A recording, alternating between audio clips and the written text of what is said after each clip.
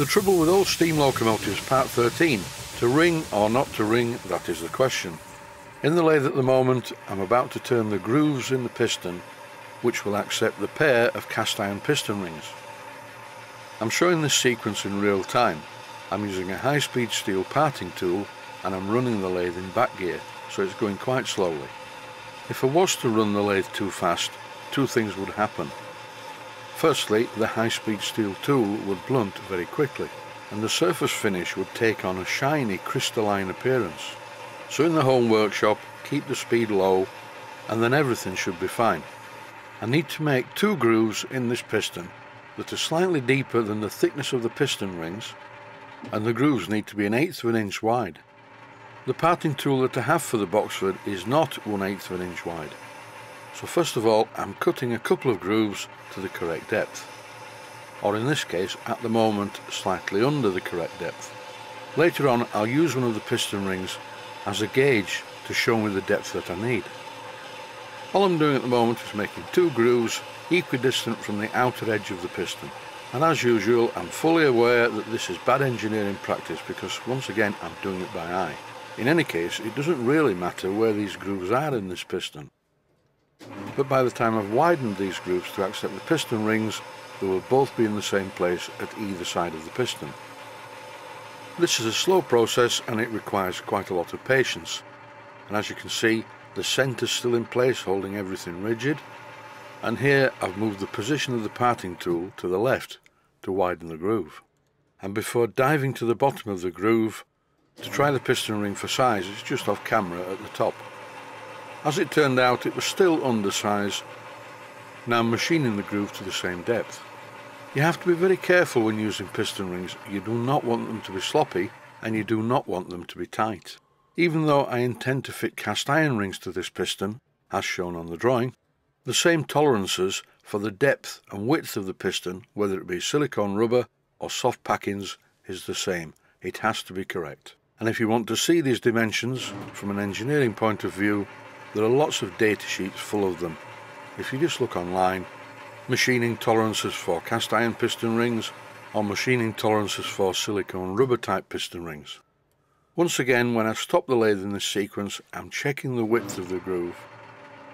The groove needs to be 1/8 of an inch wide, but there has to be a tolerance to allow the piston ring to float slightly. Because both the piston and the rings are made from cast iron, there's no expansion or contraction problem. Here, once again, at the top of the picture, I'm trying the piston ring in position, and I think the fit is about right now at this side, so I'll turn my attentions to the other side. One of the biggest problems with engineering is the fact that it is an accumulator. The more complicated that the piece of work becomes, the more nerve-wracking it is to actually work on it, because if you get it wrong, you have to go back to the beginning. It's a little bit like playing a computer game. Oh dear, I did that wrong, I've died, and the computer resets and you start again from the beginning of the sequence. And for that reason, any beginners watching this really need to do this on a scrap piece of metal. I'm working on what's going to be the finished item, and if I make a mess of it, well, I make a mess of it. But to a beginner, this can be a disastrous thing to do. So get a scrap piece of cast iron, machine grooves in it, and try fitting piston rings to it. And that is exactly how I learnt to do things many years ago. And the irony of it is, I never took metalwork as a subject at school. I took Latin. And of course that proved useful, didn't it? I'm full of self-taught, and I used a method called make it 3 times. For instance, I once made some connecting rods for a simplex. So I very carefully marked out the positions on the metal and drilled the holes in the right place for the bushers at the end. The big problem being, I'd marked out the position for the bushers in entirely the wrong place. Scrap part number 1. My piston rod is far too long. I did this on purpose because it's only now I need to match it up to the length of the original piston's piston rod. So I'm just using a ruler pressed on top of the original piston rod, and now I make a mark at the other side on the new piston rod.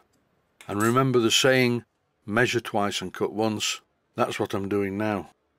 Time to do a test fit of the piston in the bore before I fit the rings. And the good news is that is a very good piston fit.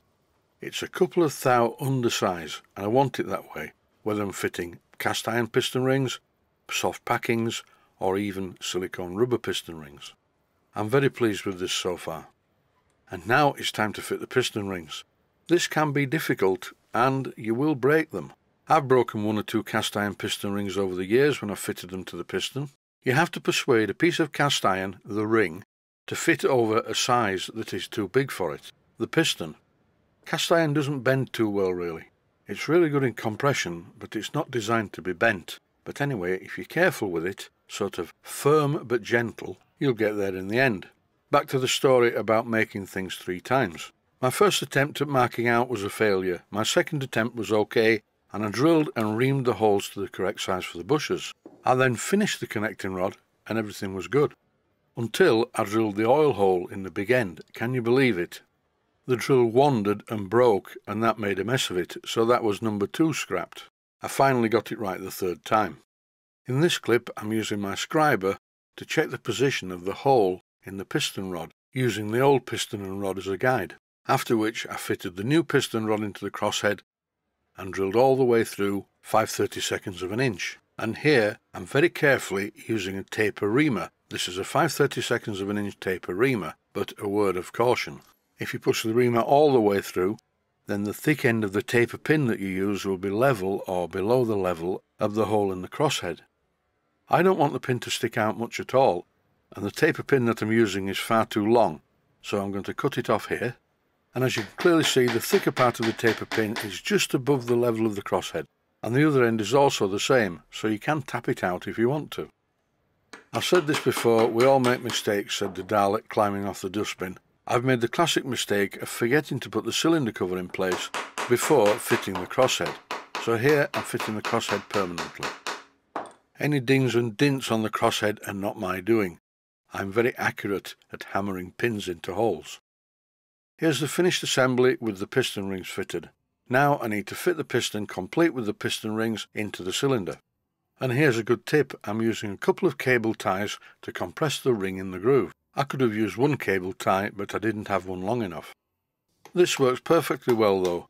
A gentle tap with a soft hammer at the crosshead end pushes the piston into the cylinder. I could probably slide the cable tie back to compress the second ring, but instead I'm knocking the crosshead backwards to remove the piston from the cylinder because it's too tight. I refitted the piston without the rings, and this is a general arrangement. The slide bar's not fixed yet. So what am I going to do about this? The piston fits in the cylinder fine, but it doesn't when it has the rings on, because the rings are exactly 1.5 inches in diameter. Should I hone out the cylinder to a larger diameter? That would take quite a while. Or should I machine the piston, fit soft packings, or even silicone piston rings? I will think on this further, but that's it for now. Thanks for watching and I hope you found it useful. Please take the time to visit my Mainsteam Models website. Click on the section of the website that says Video Playlists. And by doing that you will find it very easy to find other videos that you may like to watch.